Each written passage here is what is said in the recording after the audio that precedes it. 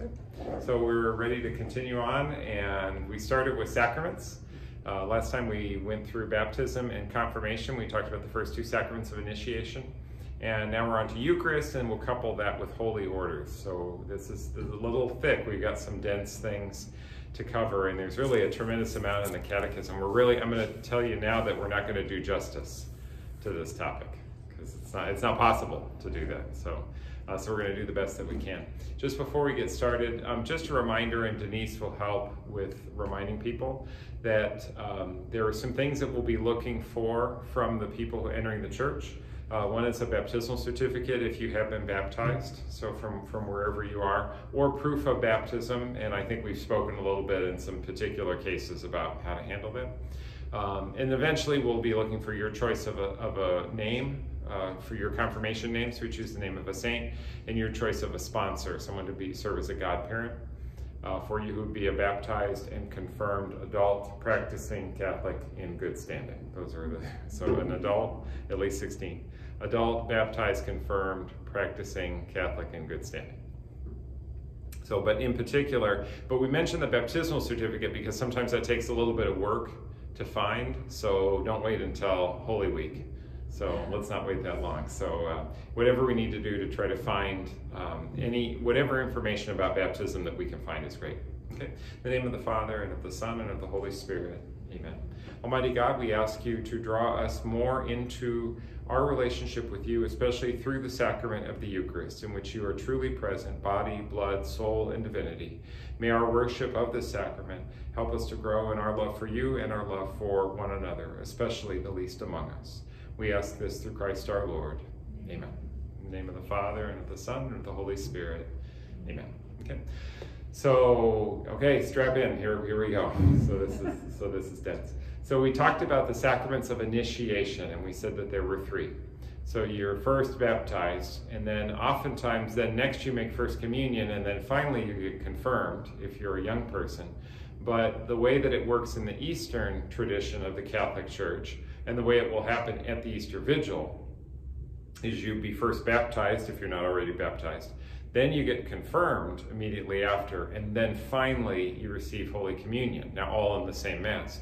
But in this sense, the Catechism emphasizes the sense that the Eucharist actually is, in fact, it completes our work of initiation.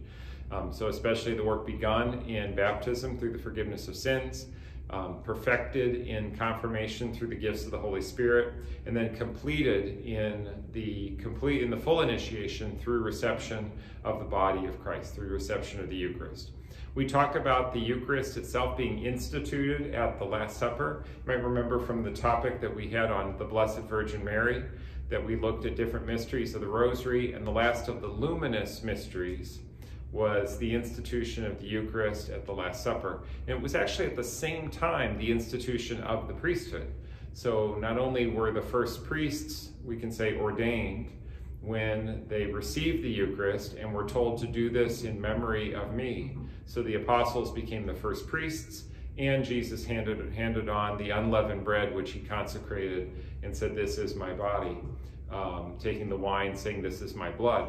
So in that one moment in the Last Supper, we get both the priesthood and the Eucharist, and so that's why we can cover these things together. And the gift that we have of the Eucharist, it's one of these things that knowing the mind of the Lord, it's interesting that the Lord took time on the night before he was crucified to celebrate this Passover supper and to institute this sacrament for us. And one of the things that the Catechism then explains for us, which is in fact a very good and noble thing, is that it was part then of the divine will to perpetuate this sacrifice. So in other words, the participation in the Paschal mystery, in the sacrifice of Christ, in his dying and then rising, so his death on Good Friday and his resurrection on Easter Sunday, we can say that the Last Supper on Holy Thursday, the first celebration of the Mass, this was a profound gift given to the Church in which he memorialized the sacrifice that he endured and went through, such that we can repeat the ritual that was given to us, as he says, "Do this in memory of me," And then that becomes for us our participation, our share in that encounter with Christ, which not only occurred on Holy Thursday, but also then reminds us of what he gave up on Good Friday and his resurrection on Easter Sunday. And how do we know that? Because when he took bread, when he took wine, he said, "Take this, all of you, this is my body. Take this, all of you, and drink from it. This is the cup of my blood, the blood of the new and everlasting covenant, poured out for you and for many for the salvation, for the gift of salvation." As a new memorial, as a new covenant in his blood. And so as he was about to offer up his body on the cross and about to shed his blood on the cross, he then consecrated his body and blood in sacramental form. And so this is why it's really impossible for us to speak adequately about what a profound gift this is. It really becomes one of the most precious gifts that we have. When we talk about the Eucharist, we really take care to safeguard and protect the consecrated hosts that we have. You might see other sacraments, and so we use some of those holy oils at baptism or confirmation. And are they important? Sure they are. But we don't safeguard them, not the way that we do the Eucharist. That's a whole different thing. We might bless rings in the sacrament of matrimony, and you can exchange rings. But do we safeguard them in the way that we safeguard the Eucharist? The Eucharist is really something that really stands above and beyond all of the other sacraments in terms of its dignity. All of the sacraments are important, but we say of the Eucharist that it is the source and the summit of our faith. Source meaning that the Eucharist nourishes everything that we do, and the summit meaning it is the goal toward which we strive. So when the Church uses that expression, which was definitely emphasized in Vatican II, the Second Vatican Council, so everything we can say is nourished by and flows from the Eucharist and leads back to the Eucharist. So the Eucharist becomes very central in our Catholic faith. So it's really something worthy of our time, worthy of our careful study and consideration today. The Catechism emphasizes different things about the Eucharist, that it is a sacrament of love. It's given to us by Jesus Christ out of love. It is a sign of unity because it binds us together. It binds Catholics throughout the world together. It is a bond of charity because Jesus gave himself to us in charity, in love, and it also encourages us then to be filled with charity toward one another. It is a paschal banquet in which we share in the fruits of Christ's sacrifice. It is a pledge of glory. It is a promise then of the future glory that will be revealed in us. These are just a few, and every one of those things could be the subject of its own individual talk to elaborate more and more of those different points. One of the things that we also talk about is that there is a liturgy that is celebrated. So Jesus, in fact, celebrates a sacrament, a liturgy, a liturgical action, which is using signs and symbols and words to communicate also spiritual realities. But that also in this liturgical action, it is also a way in which heaven and earth are bound together. That in the heavenly liturgy is connected to the celebration of the Mass when we gather together here on earth. So it's a participation even already here and now in that heavenly liturgy. And it is a sign, it uses signs, but they are efficacious signs. They carry with them an effect. And what is the effect of those signs? What is the effect of that ritual? Is that it actually brings about a union between man and God. It connects us to God, and it also connects us to one another. It creates a union among all the people of God as well. So some very profound things. That's a lot. What I just said is it's very dense and there's a lot in there. But those are some of the initial observations, just the initial observations the Catechism makes when talking about the Eucharist. But let's get a little bit more practical and let's talk about the names that we say. So the word Eucharist itself, does anyone know just offhand what that word itself actually means or what it comes from? This has to do with the original word in Greek. So no one's expected to know this. It's just more trivia if you happen to have heard that before. So it's when they talk about Jesus taking bread and then he gave thanks. The word for giving thanks, this in the Greek is Eucharisteo. That's the verb that's used. It means to give thanks. It actually comes from a combination of words that means a good grace. It comes from the word for grace as well. So thanksgiving is a way of describing that. So Eucharist is the bread taken up and having given thanks. So Jesus gave thanks, and it's from that verb to give thanks that we get the word Eucharist. But we also use other terms other than the Eucharist. Just off the top of your head, are there some other terms that you also have that you're familiar with that we sometimes use when referring to the Eucharist? Like we don't always just say here, the Eucharist of Christ, amen. Like sometimes I use other words, we use other words than Eucharist. So what might be some other words that we use that would also indicate the same thing, but we just use different terminology? The body of Christ. Okay, so there's another thing. So when we say body of Christ, we're also talking about the Eucharist. Another thing, for example, if someone makes their first Holy Communion. So communion's another word that we use. So we use Eucharist, we use communion, we use body of Christ. Another thing, some other words that are used, sometimes we talk about it as the divine liturgy. So this is which is another way of describing the ritual that we celebrate. Or when we talk about the Mass, we also speak of it as because Jesus offered something at the Mass and say, oh, well, I'm going to offer you a gift. Well, Jesus offered a gift, but it was the same gift that he was going to offer up on the cross. And so sometimes we talk about that as a sacrifice. So we can speak about the sacrifice of the Mass, the celebration of Holy Communion, the divine liturgy, or sometimes we just say the Mass. So this is the Mass that we celebrate. And this is to speak not just simply about the Eucharist itself, but when we talk about the Eucharistic celebration or the Eucharistic liturgy, we could say Mass, divine liturgy, celebration of Holy Communion, or sacrifice of the Mass there.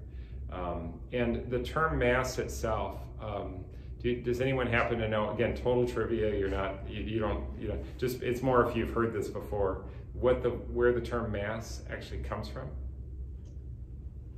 So every once in a while, someone kind of knows like one of these little points of trivia. So I'm just curious there.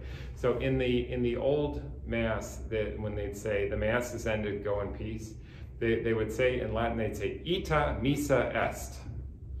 And they'd say, and then everyone would say Deo gratias. You know what Deo gratias means? That one you might be able to figure out. So gracias is Spanish for thank you. So Deo gratias is thanks be to God. So that go forth, the Mass is ended. So ite is the thing that says go forth, and then missa est. Missa, it actually comes from the verb, or from the word missio, the same root as the word missio, which is a mission. And so sometimes they say that you are sent, or it is sent. It's the idea that there is a mission that we receive, and that we in fact are sent forth. So just from that expression, I know it sounds, so go forth, it is sent. It is, or go forth, you have been given a mission. That's maybe a really, really literal way of translating that very last expression that we say at Mass, go forth, the Mass is ended. Well, it's from that expression, from mission or missio or missa, as they would say, that we get the word Mass. So total trivia point there, but but the word Mass itself relates to the idea that there is a mission, meaning that the Eucharist itself also then leads us into action. So in other words, we encounter Christ, and that leads us to behave differently when we go forth. So we're nourished by the Eucharist when we're in church, and that should affect what we do or how we behave or what actions we take outside of church. And so having received the body of Christ, we are changed in this regard. And so need to reflect that change then when we carry forth the graces that we have received into the world. Another thing that is sometimes when we talk about the elements of the Mass, what was Jesus doing at the time when he gathered his disciples together? He told them to go and prepare a room for him to celebrate he was going to celebrate an Old Testament ritual because it was the time for the Jews to gather in Jerusalem for the celebration of Passover. Okay. And so this is actually connected to an Old Testament ritual. So if you remember anything about the Old Testament, about if you've seen Charlton Heston and the Ten Commandments or anything like that. So do you know what happened at the Passover itself? Do you know what was offered up at the Passover? Everyone's all nervous. I know no one is, and I have to stay behind the camera. I could go out and talk to you. I could pick the camera up. I could go walking around, and then I could do my Phil Donahue and just like, okay, I could put the microphone in for you. I won't do that. Okay. So if you remember the story of Moses, the people were slaves. The Hebrews were slaves to the Egyptians, and God sent Moses in order to free the Hebrews from their slavery. And in order to convince Pharaoh, there were different plagues that were sent. And so Moses then would inflict a plague, or say that the Lord will send a plague upon you, plague after plague after plague. 9 plagues came and went. Pharaoh relented, he changed his mind, would not let the people go. And then finally comes the 10th plague, and the 10th plague is going to be the angel of death. So the angel of death is going to descend upon the land and strike down all of the firstborn in the land, both of mankind and of animals. But the Hebrews were told what to do on this night, and if they in fact were to follow the instructions that were given to them by Moses, then the angel of death would pass over their houses. But those who did not in fact do what Moses told them, the firstborn in their house would actually be slain. And so what was it that they were told to do? Well, they were told to take a lamb. So it was to be an unblemished lamb with no bones that were to be broken, and it was to be slaughtered in the evening twilight. Its flesh was to be roasted, and then they were to consume the flesh of the lamb. So they were to receive from the Passover lamb. But the blood of the lamb was important too, because they were to take the blood and they were to apply the blood then to the doorposts and to the lintels, so to the window frames and to the door frames of the houses where they were. And seeing the blood of the lamb, the angel of death would pass over that house. And so this was a dangerous thing, because you basically had to mark your house, saying, you had to be public about what you were doing. You either put the blood on the door of your house or you didn't. And if you did, you said you were believing Moses and you were marking yourself in that sense. And if you didn't, then if you were afraid to do that, well, then you were going to suffer the consequences of the angel of death. So it really was a tremendous act of faith. And after that, Pharaoh then was so angry that he sent the Hebrews away. He sent them out, and eventually then they crossed the Red Sea and made their way from there into the desert to the mountain of God, and then later to the promised land. But it was there at that Passover meal that you had the lamb that was sacrificed. And so when we talk about the Lamb of God who takes away the sins of the world, we are connecting to the idea of the lamb that was offered at the Passover. On the night of Passover, because they were in such haste, they had to be prepared, they had to be ready to flee at a moment's notice. And so there was no time to bake any bread or to leaven the bread. If you wanted to make bread, you had to mix the dough and the yeast, and you had to give it time to rise. That takes time. There was no time. So their bread was unleavened that they ate that time. And so they would eat the unleavened bread with bitter herbs, and then they'd eat the blood of the lamb, and they would take up the cup of blessings that would be part of the Passover ritual. And this would become something that was part of an annual tradition that the Jews would celebrate. So when Jesus was saying he was going to celebrate the Passover, we're connecting to this entire history, this history that is built into Judaism, that represented the moment at which then the Lord intervened in a radical way in order to bring them from death to life, to save them from death, in order to free them from slavery, to set them free. And that was the fruit of that. And it came from the unleavened bread. It came from the offering of wine. It came from the Passover lamb that was sacrificed. And so Jesus, in fact, is the true Lamb of God, whose blood actually then saves us. And so we eat the unleavened bread of the Eucharist, which is offered up and consecrated, except this time it becomes the body of Christ. And we also drink the cup of blessings, which is the wine that is offered at that moment, except that Jesus says this is his blood, and it becomes his blood. And so these are some of the things that really connect back to these Old Testament traditions. remembering different sacrifices. And so after that, when they came into the promised land, they would offer up sacrifices. And sometimes those offerings would be cereal offerings. They would offer grain, they would offer bread. They would offer up libations of wine. And so these were offerings. What were they bringing? They were bringing their first fruits. So one of the traditions that you see from the Old Testament is that the people would bring the best of what they had and they would offer it up to the Lord. And so it was a sign of making a return to the Lord for all that the Lord had done for them. So when we bring bread and wine, we are reminding ourselves also of this great tradition that is there, in which oftentimes bread and wine would be offered, sometimes by a mystical figure from the early part of Genesis named Melchizedek, who brought out an offering of bread and wine. It's another beautiful passage. I won't take more time to go into it other than that, than just to mention that. But as they would celebrate the Passover itself was always kind of in expectation of this fulfillment, that just as God had freed them from slavery to the Egyptians in the past, there was also this sense like, yes, so the Jews would say, well, yes, next year we will do this in Jerusalem. There was a sense of looking forward, not just looking back, but looking forward. And so the Mass itself, they were waiting for that time at which then the Messiah would come. So the Passover was waiting for its fulfillment, and we can say that Jesus, in celebrating the Last Supper, fulfills the original intent of the Passover. He actually perfects the Passover, brings it to its full completion. But in addition to Old Testament symbols, there are also other New Testament things that we could also look to as well. So for example, if I was to talk about any miracle that Jesus would perform with bread, so at the Last Supper he could take bread and he performed a miracle because he changed bread into his body. But if there was ever another miracle that Jesus performed with bread that was really significant, that affected so many people, perhaps even 4,000 or 5,000 people, for example, what would that be? What was another miracle Jesus did with bread? Okay, you're just all nervous. He fed the masses with how many? What did he have? Okay, just a small number of, okay. Depending on it's repeated more than once in the gospel, but sometimes you'll see like with even as few as 5 loaves and a few fish, or with 2 fish, that he was able to feed so many. So the multiplication of the loaves, that from a small amount he could break the bread.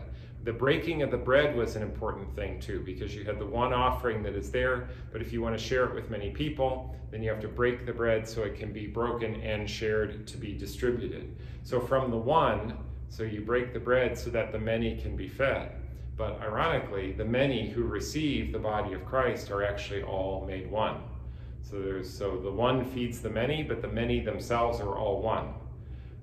If I was to say this before long, I think if I kept going, I'm going to be quoting from Leonard Nimoy from Star Trek II, I think. It says, so whether it's you can offer something for the many or for the one, or something like that. I said, but now that's into Star Trek. Does anyone know what I'm talking about here? Okay, go watch Star Trek II. Okay, so that's okay. So none of you, you're too young. None of you know what I'm talking about. So okay, that's but no, there is something about the breaking of the bread and that. So the multiplication of the loaves is another one. What about a miracle Jesus would perform with wine?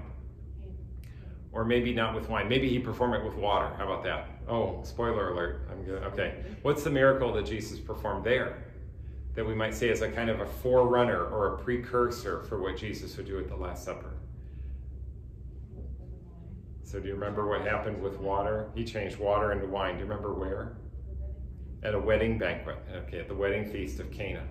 So there was a place the wine ran out, and there were these large jars there for a washing, and they were filled with water. Jesus transformed water into wine. If Jesus can change water into wine, he can change wine into blood.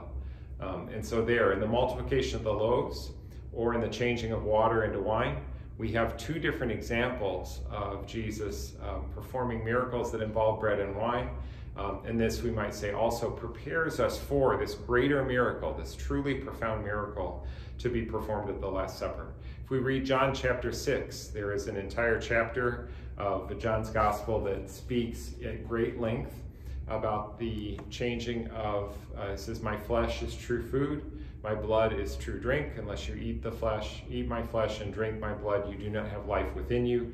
And we refer to that as the bread of life. So I am the bread come down from heaven, that you may eat of it and not die. And so there's a tremendous section in which Jesus goes on at great length to talk about the body of Christ and the blood of Christ, which are consumed and which bring salvation. And in fact, it even says at the end of John chapter 6, he says, many people heard this talk and they said, this sounds so crazy. This is hard to endure. And many people left because they said, this sounds like too much. This doesn't make any sense. But the disciples, however, for those who believe, they said, no, we will not leave you. They says, you have the words of eternal life. So rather than, to whom shall we go? Peter says, you have the words of eternal life. And so they remain faithful. They listen to this teaching, this challenging teaching. It is a hard thing for us to wrap our minds around. And yet for the disciples, they did take in, and they were not scared of what Jesus had to say. And so then Jesus, the night of the Last Supper, takes bread and takes wine and offers them up, and then says to do this in memory of me, and the apostles did that. So in the Acts of the Apostles, we have examples of how the apostles would gather, in particular on the Lord's Day. What day is the Lord's Day? Sunday. So we don't say they gathered on the Sabbath. On the seventh day, they gathered on the Lord's Day, on the first day of the week, or the eighth day, you might say. Not the seventh day, but the eighth day. And that's the reason why we observe Sunday, which is the day of resurrection, as opposed to Saturday, which would be the Old Testament Sabbath. So the day of rest in Old Testament times was Saturday, the seventh day, the Sabbath day. But the Sunday is the first day of the week. It is the beginning of a new creation because it is the day on which the Lord rose from the dead. And so that's why we focus on the breaking of the bread, which we celebrate on Sundays. And that becomes for us this day of this fundamental day of obligation, except when it's not obligatory, like now. So that's it. So that's the crazy time that we're in right now. But normally Sunday is the principal feast that we celebrate. So we celebrate that each week. So on Sunday we gather for the celebration of the Mass. If you go back into the history of the church, even from the first century, there are documents that talk about the teachings of the apostles. There's a document called the Didache Apostolorum, which just means the teachings of the apostles. And they describe in a very kind of preliminary form what the Mass was like. And it has the same structure and the same format as to what we do today.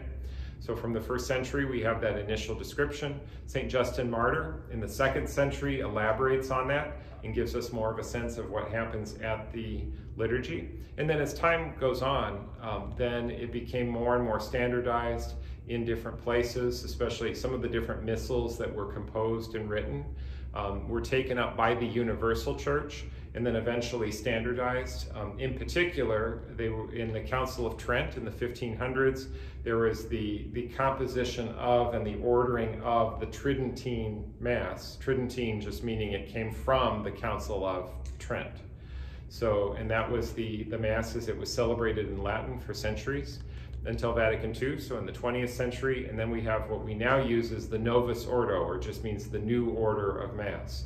The Novus Ordo, the Mass that we know today, bears a strong resemblance in its structure. Its fundamental structure is not changed from the Tridentine Mass and the versions of the Mass as it had come to us in the centuries before, and even from the first century. The Mass we know today, however, can be celebrated in the common languages rather than celebrating it in Latin. So it's much more accessible to us because we can understand all of that, but still the elements are the same. And the elements are composed of the introductory rites in which we ask for the forgiveness of sins and we praise God and we gather our thoughts together. But then we, in particular, focus on the Word of God and we listen to the Word and the Word is explained and we call that a homily. We offer up our prayers, we call those intercessions as we unite our prayers with the needs of the entire church. But the liturgy of the Word gives way to the liturgy of the Eucharist. As gifts are brought forward, as the people bring forward their first fruits, as the gifts of bread and wine are offered, as the blessing is said, and just as Jesus did at the multiplication of the loaves, And as Jesus did at the Last Supper, he took the bread, right? Remember, he did this when multiplying the loaves and fish as well, but he does the same thing at the Last Supper. He takes the bread, he gives thanks, remember Eucharisteo, so that's Eucharist. He takes it, blesses it, or gives thanks for it, blesses it, breaks it, and gives it to the disciples, saying, "Take this, all of you, and eat of it." So the elements are all there, and that after that they're reciting the Lord's Prayer, receiving communion, and there being a blessing that is given as well. So this structure of the Mass, even though we might say it went through different changes, even in the 20th century, so in the 1960s, between 1962 and 1965, and then eventually by 1970 as different translations were completed. So we have the new Mass as it has come to us, but it is still very much the same Mass, very much connected with the traditions that had existed in the past. The Mass is presided over by a presider, so the one who leads. The presider then stands in the person of Christ the head. And so in that sense, we can say that Christ is the celebrant of every Mass, but the priest is standing in the place of Christ. So this is where when we talk about holy orders, we can't really talk about Eucharist without talking about the priesthood at the same time. And so this is an important aspect as well, is that we say that Christ is present then in every assembly, and in fact Christ presides over every Mass. Because the priest doesn't take the host and say, "Take this, all of you, and eat of it. This is Christ's body." He says, "Take this, all of you, and eat it. This is my body." So he's taking the words of Christ for himself. Just as he doesn't say, "Christ baptizes you in the name of the Father." He says, "I baptize you in the name of the Father and of the Son." So the presider is always speaking in the name of Christ, and we might say also speaking in the name of the church as well. And so what is being done? What does the presider do? The presider is offering back to the Father the sacrifice of the Son. And you might say that's pretty presumptuous for someone to take it upon themselves and say, "Oh Father, I offer you the sacrifice of your Son, our Lord Jesus Christ." But Jesus told us to do that. He says, "Do this in memory of me." And so he told them to repeat this action. And so that is in fact what we do. So this actually so it is a representation of the original sacrifice that Jesus offered at the Last Supper, but it's not, there's no pride in that. It's really for our benefit. It's our privilege to be brought into and inserted into this mystery. When we celebrate Mass, then we're offering up a sacrifice. And we can also offer that sacrifice for specific things. So we can all pray for specific things when we are at Mass. But sometimes you'll even hear that the Mass itself is offered for a specific intention. So I say this Mass is offered for a certain person. And in particular, to offer that for people who have passed. That's a very, very common thing. There's a noble tradition there. And so people sometimes ask for Masses to be said. My grandmother just passed, so I'd say, as an example, I didn't mean my grandmother actually has passed. My grandmother has passed, but it didn't just happen. But you say, "Oh, so I have someone who died, and so I'd like to have a Mass said, so would you please offer Mass for this particular person?" And so when offering the Mass, so we're offering back to the Father, and so what do we receive? So that bread is brought to the altar, wine is brought to the altar, and then it is changed. And so it becomes Christ. It becomes Christ whole and entire. It becomes Christ, body, blood, soul, and divinity. Christ truly present in a sacramental form. It's kind of hard, I think, to wrap our minds around just exactly what that means. So Christ is substantially present. So I know we don't see him in the way that we would normally see him, as if he were walking on earth and we'd say, okay, he walked from here to there. But it is Christ who is actually present. Not theoretically present, not symbolically present, we would say truly present. So we say sometimes we speak of that as the true presence of the Eucharist. There's a fancy name for what happens when something changes from one substance into another substance. Does anyone know what happens when one substance changes into another substance, when it transforms and changes from one thing to another? We call that transubstantiation. Transubstantiation. So that's why, okay, that's why I was setting you up for that there. So transubstantiation is what we believe about the Eucharist. That is the changing of one thing into another thing. Normally this is an impossibility. So normally to change one thing into another thing, you have to destroy the previous thing in its entirety for it to change. But here in this case, the bread becomes the body of Christ, but it still retains all of the other properties of bread. In other words, its appearance remains the same. So how it touches, tastes, feels, seems to be all identical, and yet it has in fact become something different. Just as when a person is baptized, we'd say, well, a person looks the same, so all we did is we got your hair wet. Except that's not entirely true, because something has actually changed. So just as you are actually changed in baptism, you are set free from sin. That is a real spiritual transformation that takes place. You have been incorporated and marked by Christ when you are baptized. Even though it doesn't look like there's anything different on the outside, with eyes of faith, you can see that baptism has actually accomplished a profound change. So also, when the bread is offered up and consecrated, it in fact is changed. A profound change has taken place because it is no longer ordinary bread. It becomes the body, blood, soul, and divinity of our Lord Jesus. And we say that that presence of Christ in the Eucharist subsists as long as that Eucharistic bread is in its same form. When it's digested, okay, then it in fact is eventually broken down. And so forth. But as long as it still remains the host, the Christ is truly present. Not just for the duration of the Mass, but after the Mass too. And that's why we take whatever remains of the Eucharist. So just as the multiplication of the loaves, they say, gather up all the fragments so nothing may go to waste. And so we also make sure to gather up any hosts that are not consumed, and then we take them and place them in the tabernacle. One of the traditions behind that from ancient days, so initially there weren't tabernacles initially. Initially there weren't even churches. They would gather in a home, in house churches initially. But eventually the idea of retaining the Blessed Sacrament began even in the first century. So that way the Blessed Sacrament, there's another term for the Eucharist, Blessed Sacrament. So the Blessed Sacrament could be brought to the sick who could not come. So the idea of bringing communion to the homebound, to those who are sick or those who are ill, that's another ancient tradition. You see us do that every weekend too. So there are people who are taking communion to the sick, and so we pray for them, and that's a noble thing. And so they began to reserve the Eucharist so it could be brought to the sick, and eventually they would be reserved in a tabernacle, and it became a place for prayer. It can also be reserved because we have adoration. So adoration is when we'll bring a host and place the host in a monstrance. I just put up a post on Facebook, so you could see we're going to have a holy hour tomorrow evening. So at from 7 to 8, we'll place the host in the monstrance. So no one's going to receive communion. We're not going to have Mass, but a previously consecrated host will be placed in the monstrance, and it's just a time for prayer. Because we believe that Jesus still continues to be truly present in that host that was consecrated even previously. One of the things about the Eucharist, because we believe it is truly Christ, it is one of the most sacred things that we have in the Church, more precious and more important than any gold object or any precious work of art is the Eucharist. To an outsider, they'd say, you're taking more care to safeguard and to protect this piece of bread than you are taking to protect these precious vessels that you have.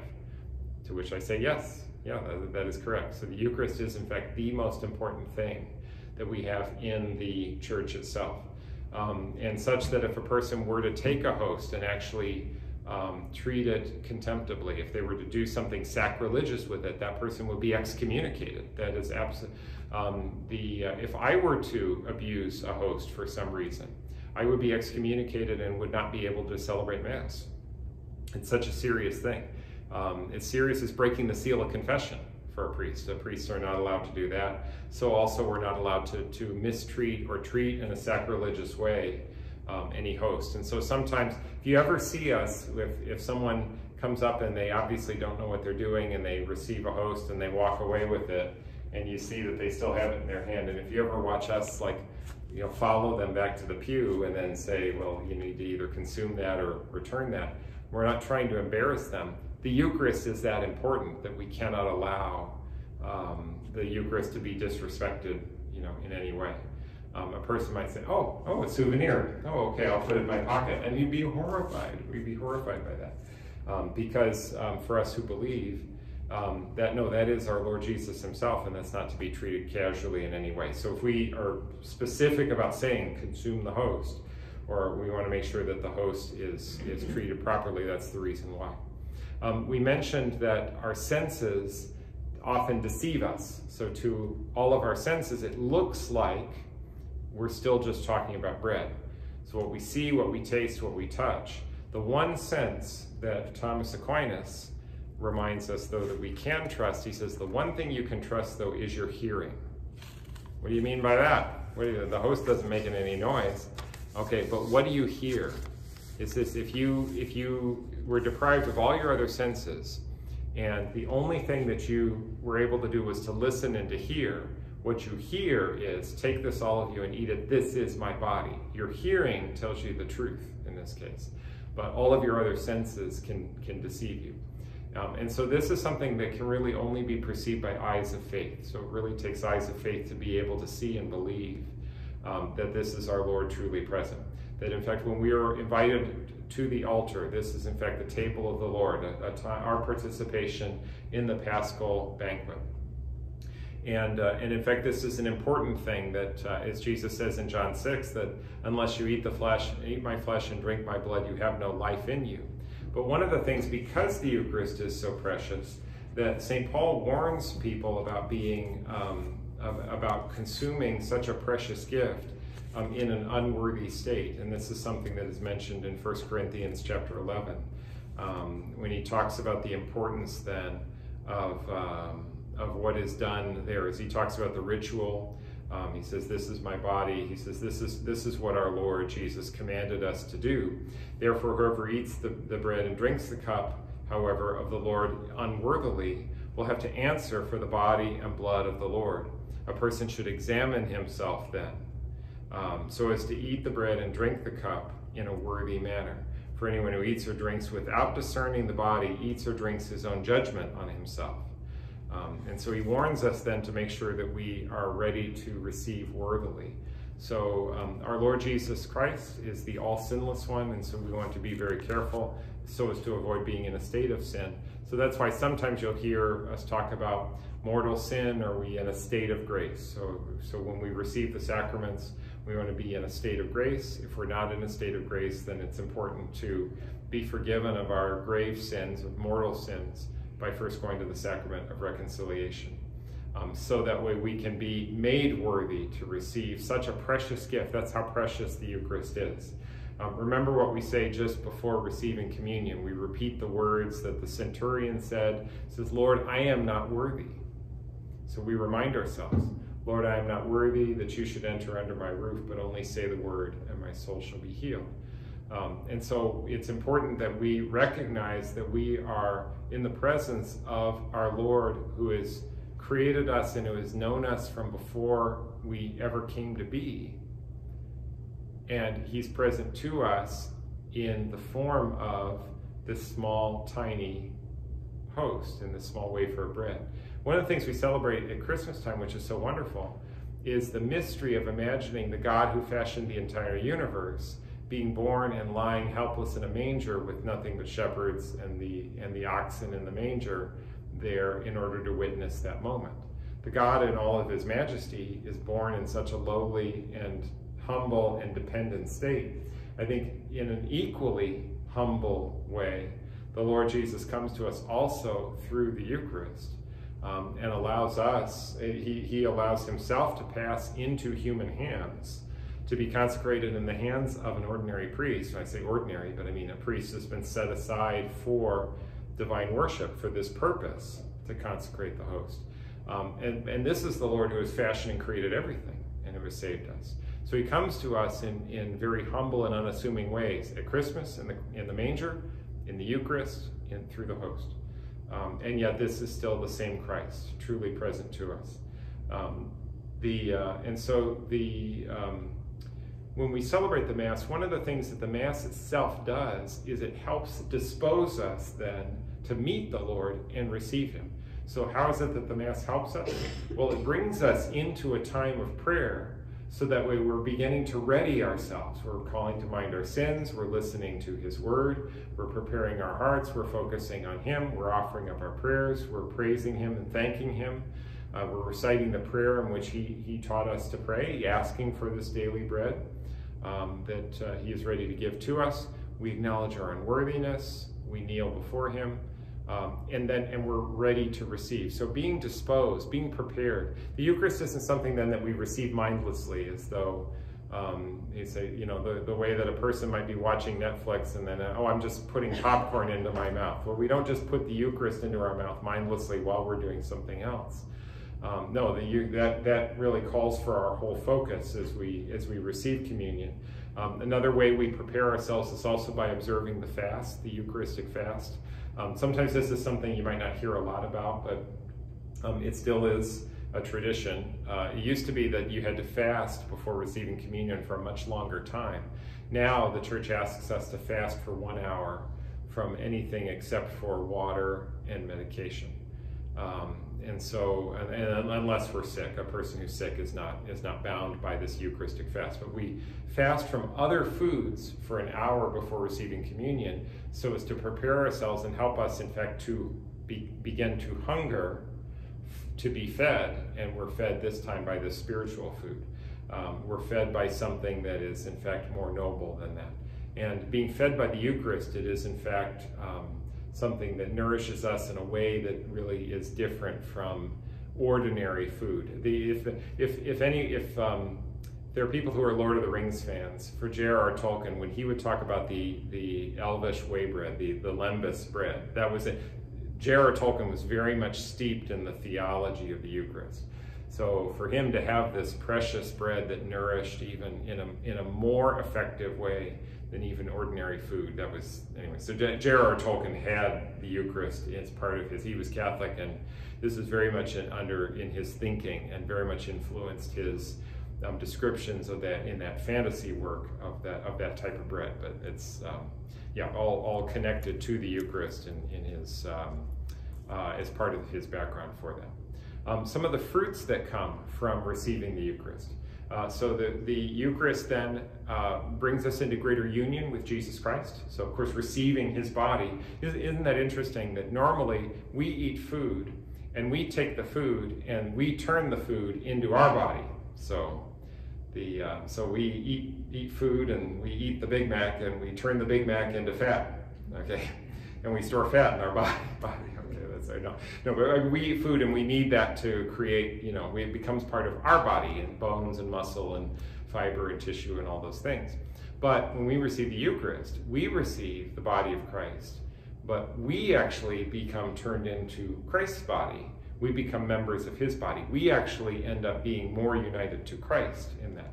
So it's actually one of those funny things that is there, is that rather than Christ being changed, and then we're the ones who incorporate Christ, it's rather we are the ones who are changed when we receive Christ, and we are incorporated into him spiritually, into his body. So we become more united to Christ and more members of the body of Christ. It renews within us the graces already given to us in baptism, strengthens our desires for virtue. It helps separate us more and more from sin. It strengthens our desire to practice charity in the example of Jesus Christ, especially being concerned for the needs of those who are most poor. It can wipe away the effects of venial sin. It creates a stronger bond between us and the church and all the members of the church. It is also something that creates within us a deeper hunger also for Christ's coming and to see him in his future glory. Because in the Eucharist, we are receiving him who we cannot see now only with eyes of faith, but we're receiving the one who we will see face to face in eternity. And so it actually increases within us a desire then to be with him. One of the things that happens sometimes with different Protestants is they may have communion.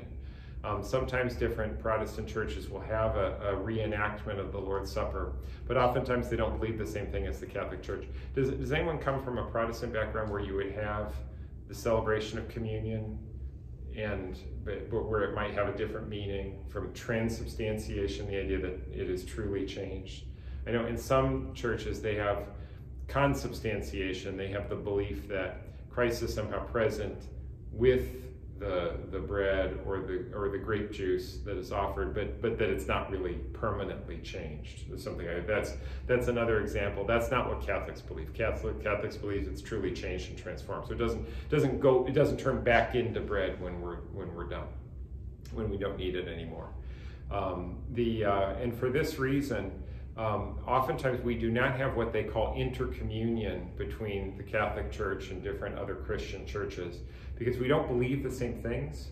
Intercommunion means that we can take communion from each other, so that we give communion to you, you give communion to us, because we believe the same thing. The only people with whom we have intercommunion, so there will be different other Catholic churches, like for example St. Charbel, that is a Maronite Catholic church. They believe the same thing about the Eucharist that the Latin Catholic Church believes. The Maronite Catholics, the Latin Catholics, or Roman Catholics, as we would say, we all recognize the authority of the Holy Father, so we have the same authority. We're under the same authority of the Pope. We believe in the same sacraments and the same teachings, so there's no difference. We have intercommunion there. You can receive communion at St. Charbel's. That is the Eucharist, that's Catholic communion. But in other cases, sometimes we're not talking about churches where we believe the same things, and so we don't actually have intercommunion.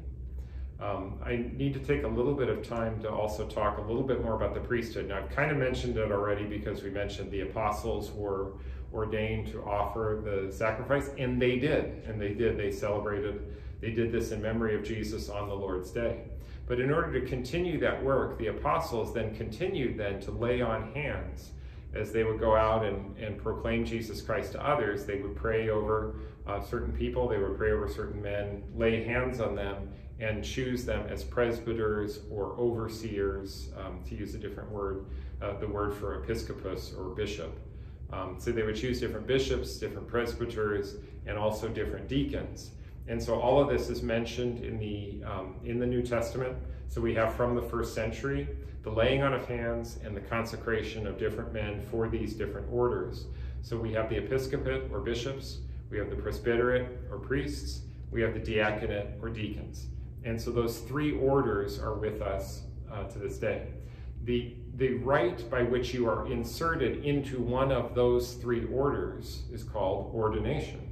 And ordination, so we talk about being ordained, it means that we are inserted into the order of deacons, the order of priests, the order of bishops by consecration and the laying on of hands. And so that's where the term holy orders comes in. So the sacrament is called holy orders, comes from becoming a member of one of these orders or being ordained. So it is a consecration. It is being entrusted with a sacred power, not for one's own sake, but for service. So ordination is entirely about service. So those who are ordained as bishops, priests, or deacons are called to serve the church, to give from what they have received. And in fact, in many ways, it is a tall order, because Jesus reminds us that to whom much has been given, much will be expected. And so bishops, deacons, priests, and then especially bishops, much has been given and much is asked. And that is one of the reasons why we should always pray for our clergy. Pray for your priests, pray for more priests, pray for your bishops especially. So bishops need prayers, our Holy Father needs prayers. So it's always an important thing to do, always and everywhere. Some of this is connected to Old Testament things, like the priesthood in the Old Testament, like the tribe of Levi was chosen. They were set aside, they were set apart, and it was their responsibility to offer sacrifices. So also in the ordained priesthood or the ministerial priesthood, or sometimes they say the hierarchical priesthood, these would be men who have been set apart for the offering of sacrifices. And so there's a connection back with the priesthood of Levi. Though you might remember that we talk about all of us sharing in the one priesthood of Jesus Christ by virtue of our baptism. All of us share in Christ's priesthood, but those that have been set apart specifically by the sacrament of holy orders in the ministerial priesthood are there to serve also the church, which is to serve the members of the common baptized priesthood. So the common priesthood we all share by virtue of baptism Everyone who has been baptized, everyone who's a member of the church, is served by those who have been set apart in the ministerial priesthood for the celebration of sacred rites. And we're all bound together in that one body of Christ. So when we talk about those different orders, let me just briefly say something about all three. Let me start with the bishops. So the bishops are the successors of the apostles. They have the fullness of the priesthood. And sometimes we might say, this gets kind of confusing, because I thought, wouldn't priests have the priesthood? How do bishops have the fullness of the priesthood? What does that mean? And this is where, if we were speaking in Latin right now, this would be so much clearer. You would understand it perfectly if we were speaking in Latin right now. Because there are two terms, there are two different words. So when they say sacerdus is the general word meaning for priest, and a sacerdus or sacerdos is someone who is a priest or sacerdos, bishops or sacerdos. Now, a priest, though, is called specific. If you're talking about a priest who's not a bishop, they use the term presbyter in Latin, presbyter or presbyteros. And so they have two different words. So that's why, whereas both words get translated into English as priesthood. So it sounds a little weird in English because it sounds like I'm repeating myself. But bishops have the fullness of the priesthood. They can celebrate all the sacraments. So every sacrament, every one of the 7 sacraments, they can celebrate, including the sacrament of ordination. So only bishops can be the celebrants for the sacrament of holy orders, the celebrant for it, to confer ordination on someone else as a bishop, priest, or deacon. Bishops normally in the Roman Church are the only ones who can confirm. And then priests can confirm only by way of exception. So those are 2 sacraments that usually get more explicitly reserved for bishops. Bishops are responsible then not only as successors of the apostles for ordaining, but for preaching, teaching, and sanctifying. They also govern the church. You might remember at the very beginning when we talked about the magisterium and the deposit of faith, they were the authentic teachers. That's the authentic magisterium. Those who teach the faith in the name of the church. And so they exercise a special role that is there. So then what about the priests? What about that second order? So the priests celebrate sacraments, sure, okay. So they offer Mass, bishops offer Mass. So there are lots of things we have in common. But the priests are considered the co-workers of the bishops.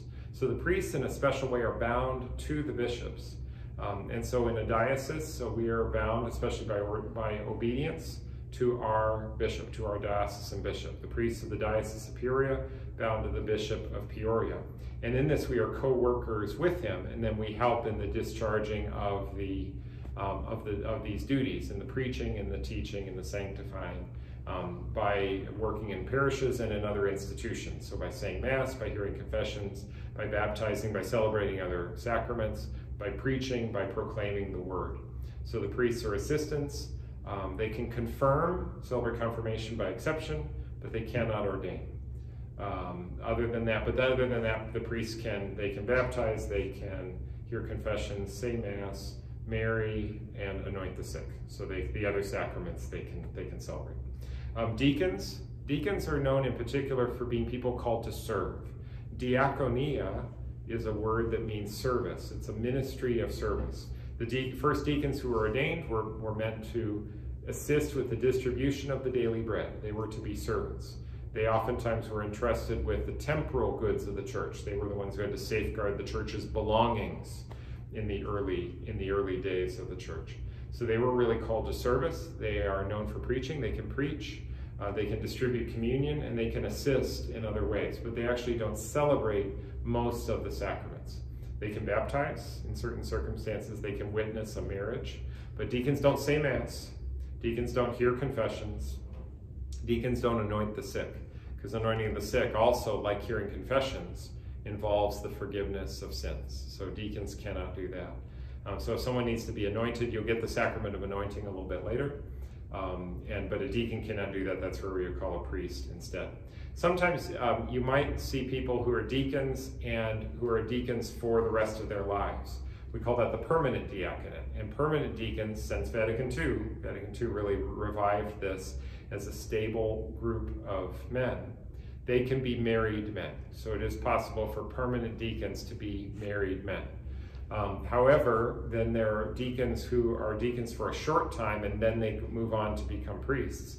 So for example, I was ordained as a deacon, so I did receive the diaconate. I was ordained a deacon in 1996, but I was ordained a transitional deacon. I was ordained a deacon in preparations for priestly ordination. So priests were first ordained transitional deacons, and then later in 1997, then a year later, I was ordained a priest. Bishops themselves, they too also were ordained at one time deacons, and then priests, and then eventually bishops. So transitional deacons and all priests and all bishops in the Latin Rite take a vow of celibacy, promise of celibacy, so we remain unmarried and dedicated to service to the church. It is for the sake of being more available to serve that we take that promise of celibacy. Sometimes people ask, he says, wouldn't it be better if priests could get married? And you know, my answer to that is, I would say, actually it would not. It would not. Number one, you don't know what trouble you would be creating, so first of all. So wait until you meet your pastor's wife, and let me tell you who's really going to be running the show around that. So no, it's no, but it would also, if the priests had families, and it would really take up a tremendous amount of time, and rightly so, and the family would have a claim on the priest's time, and so it would really lessen the availability of the priest to be able to serve. So I think that there's great wisdom in the discipline of the church in the Latin Rite to practice celibacy. How are men ordained as priests? They're ordained by the laying out of hands and by a prayer of consecration. So those are all things that a bishop would do. And in that sacrament, graces are given. The grace is necessary for the carrying out of the duties entrusted to that deacon or priest or bishop.